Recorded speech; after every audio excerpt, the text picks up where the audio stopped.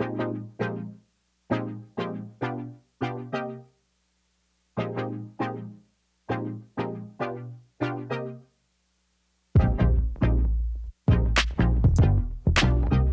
everyone, Thao here. I've been using One Hand Operation Plus for quite a while now. It's by far my favorite implementation of gestures. It just makes navigating the phone so much easier during day-to-day use. The best part, it's super customizable and can add some extra functionality. The app allows you to map actions to 6 different edge gestures: straight, diagonal up, and diagonal down directions with both a short and longer swipe.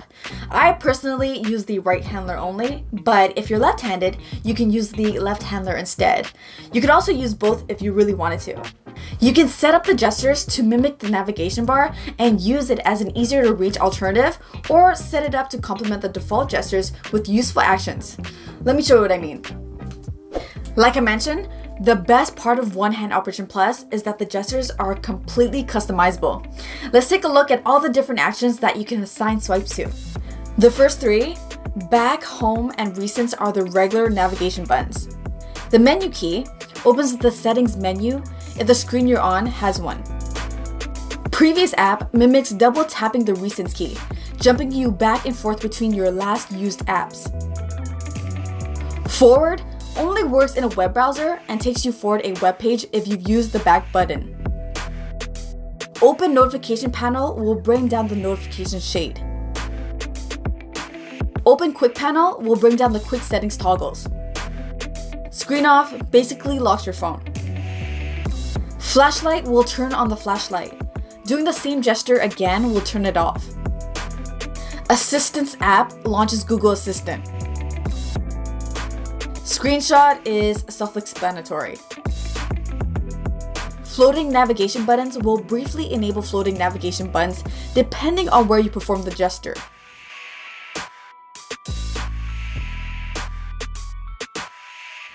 Pull screen down pulls the top half of your phone screen down towards the bottom to make things tucked away at the top easier to interact with. One-handed mode shrinks the entire phone screen down.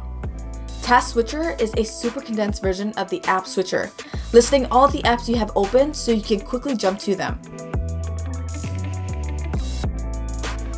Media Controller briefly shows all your media controls. As long as you're interacting with it, it won't disappear. Screen Brightness brings up a pop-up menu with brightness up, down, and adaptive buttons.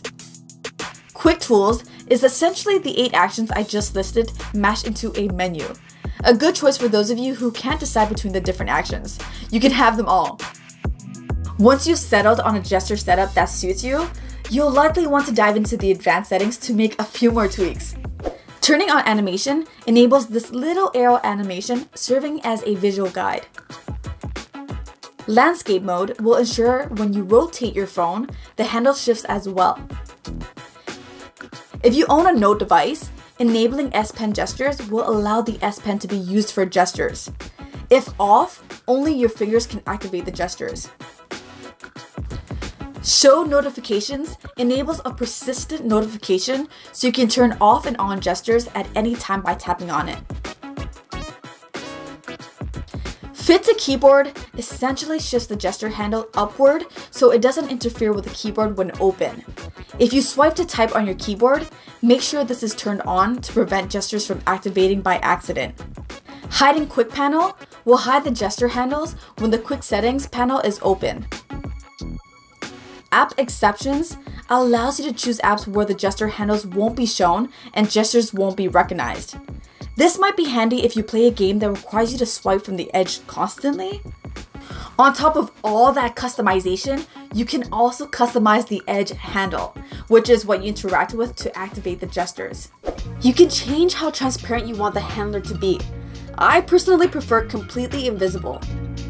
The size and position of the handle can also be tweaked to your liking, which I appreciate, since it means you can avoid overlapping the handle for the edge screen. Vibration level adjusts the strength of the gesture feedback. I wish the default One UI gestures had this too, as it makes using gestures more enjoyable. Finally, swipe distance is basically how long you have to swipe for a long swipe to register. There you have it, a rundown of everything you can do with One Hand Operation Plus.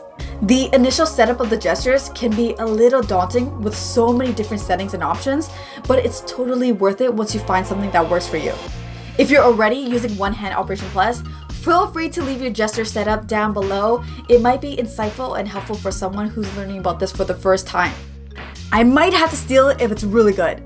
Anyways, I hope you guys found this video helpful. As usual, thank you so much for watching. Until the next one, peace. Bye!